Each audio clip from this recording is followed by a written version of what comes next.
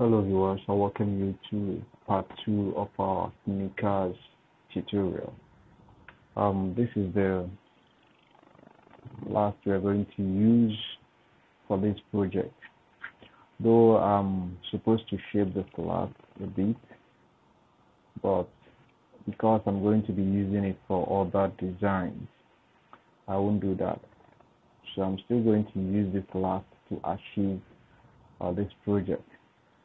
So stick around and see how we're going to get this whole thing done. So the next part is to draw our pattern, and then after drawing our pattern, we're going to cut it out and develop it.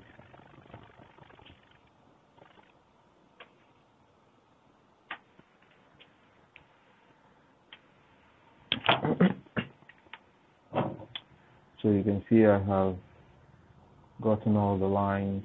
If you want to know how I got all these lines, the vamp line and all this line, you can check my video list that is there. So I'm going to start by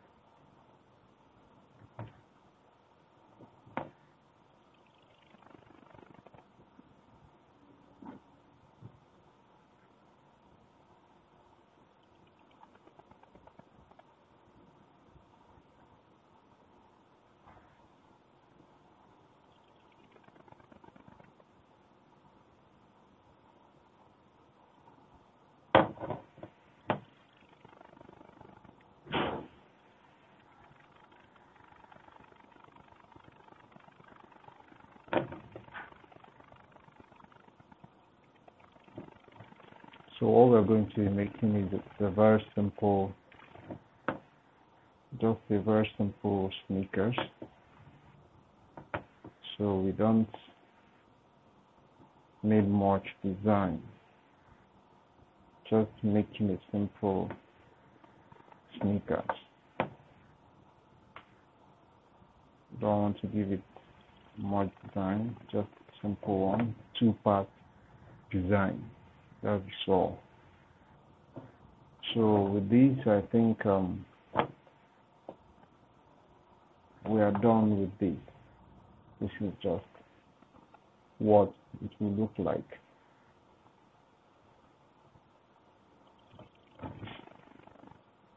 So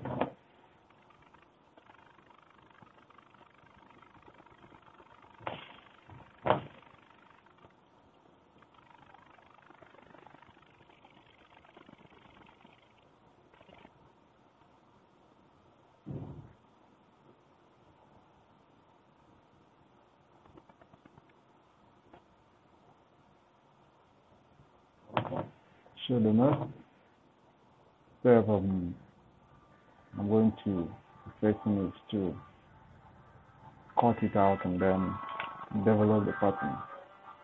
So stick around as we go through that also.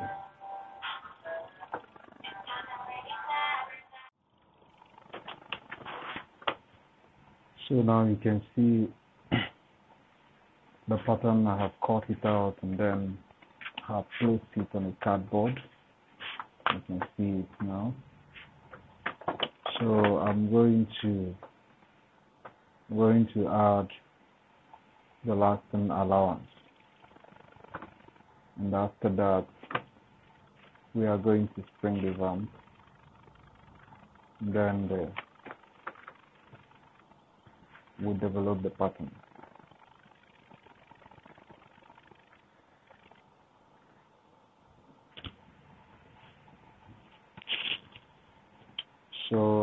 going to be adding let's see.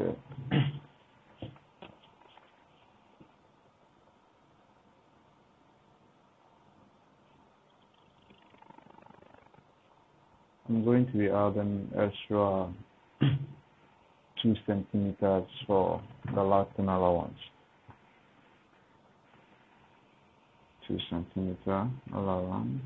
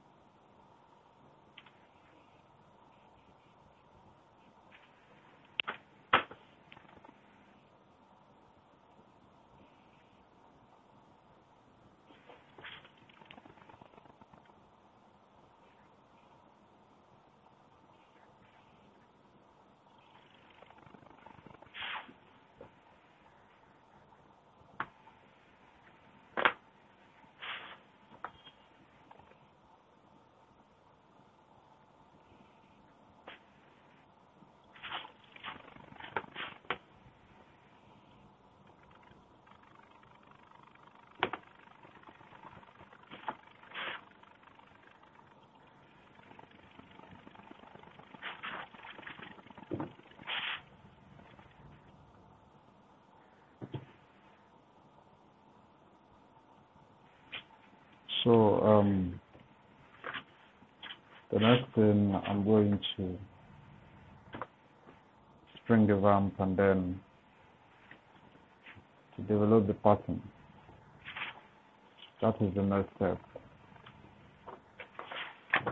And I'm going to add also 2 centimeters here for the lasting allowance, sewing allowance, sorry. Let me add 1 centimeter for the sewing allowance.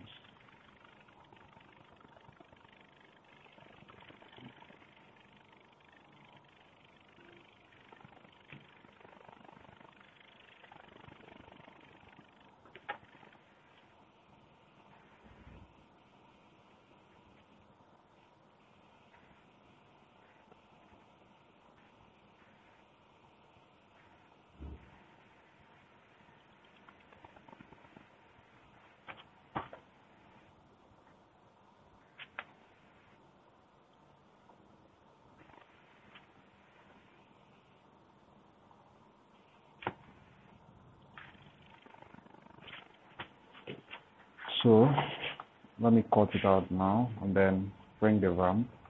Then I'll develop this pattern to 3D and then we are done with the pattern.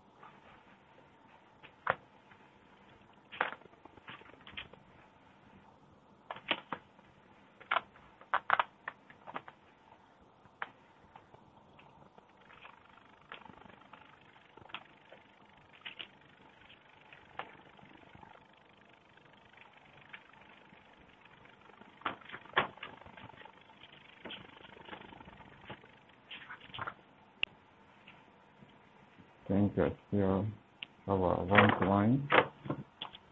This is our vamp line here.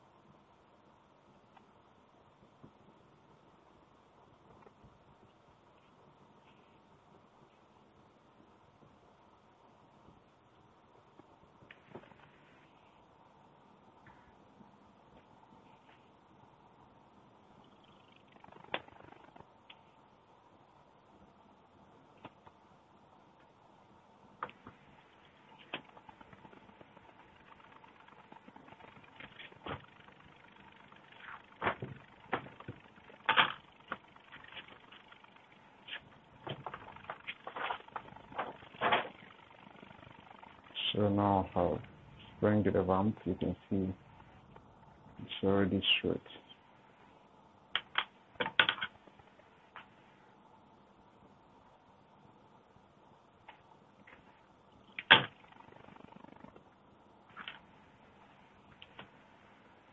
So the next thing I'm going to be doing is mark out the path of the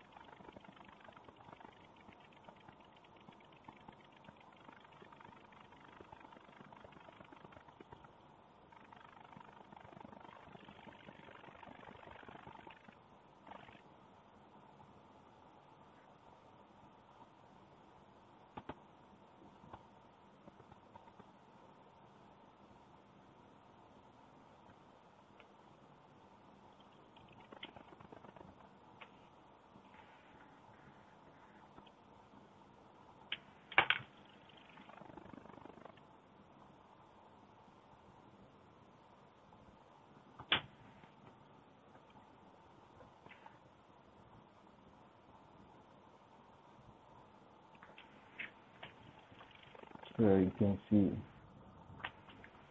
the next step is to develop this pattern to 3D pattern, and then we are done with the pattern making.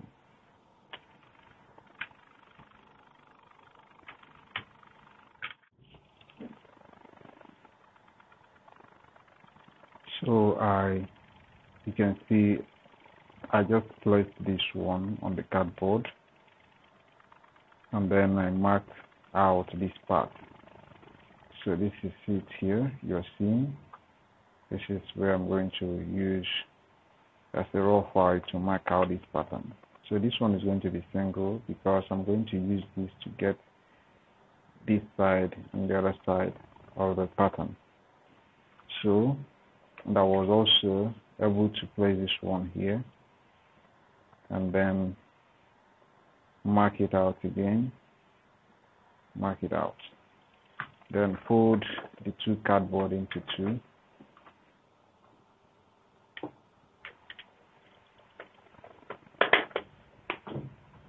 And I'm going to cut it out also.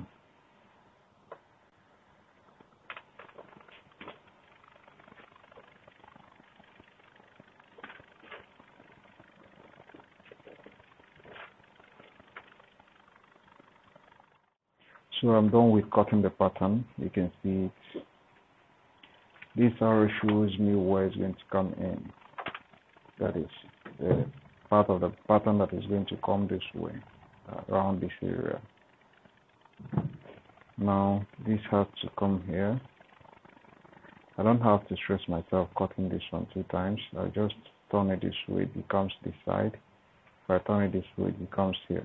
So that is that on the pattern making. Do well to subscribe and also hit the bell icon if you have not, to join us in the part 3 where we're going to be using this raw file to create the pattern. So thank you for watching. See you on the part 3 of this video. Thank you and see you next time.